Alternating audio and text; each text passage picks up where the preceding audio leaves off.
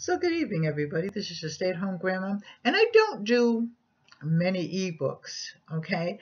But I was looking at some of the ebooks, that they were asking me to review. And I like this life skill one because I have grandchildren and great-grandchildren. And I try to teach them, to pick up after themselves and whatever. I mean, their mothers and fathers teach them that, but I also, when they're at my house, teach them that too. And I like this book because I didn't copy it out. I don't even think I could, but I didn't copy it out. But I did read it. It was easy reading for me anyway, so it should be easy reading for small children.